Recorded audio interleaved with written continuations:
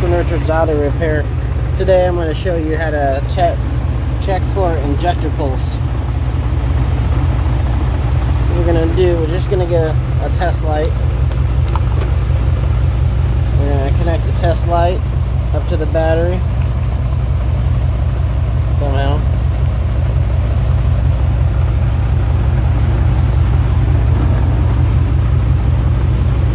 We're going to make sure the test light works.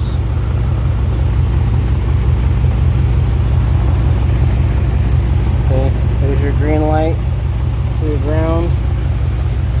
There's your red light for your positive. Then you're going to go over to the injector. One of your leads will be a constant hot from the PCM, and the other will be your pulse. That's your pulse wire. You see how it's flashing?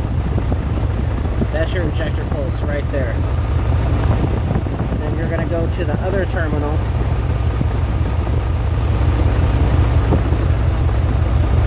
And there's your steady positive. And you go back. And then that's your ground pulse.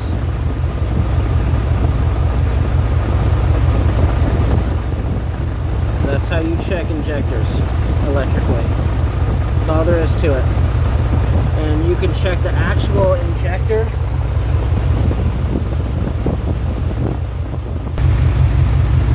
You can check your actual injector ohms, because you're obviously going to check your meter. You can hear that when you touch the lead, so you're getting continuity through your leads.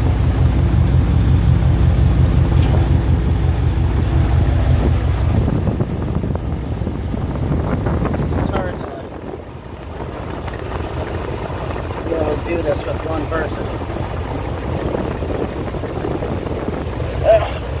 Burn my belly. You can check that.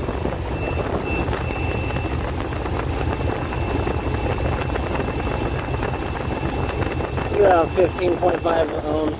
It's different for different manufacturer, but it's usually around 12 to 15 ohms I've seen on different vehicles. And you can actually put 12 volts to that injector to test the solenoid.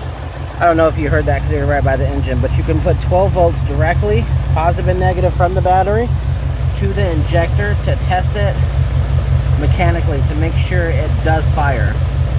But do not touch the leads together, or you're going to burn out your fuel injector driver and your PCM.